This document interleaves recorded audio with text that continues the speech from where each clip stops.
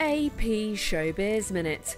The Duchess of Cambridge is reading a televised bedtime story to mark Children's Mental Health Week, which will air on CBeebies in the UK on Sunday evening.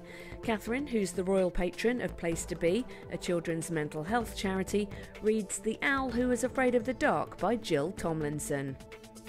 After many delays, including the two leads getting COVID-19, Hugh Jackman and Sutton Foster performed in The Music Man's opening night on Broadway Thursday.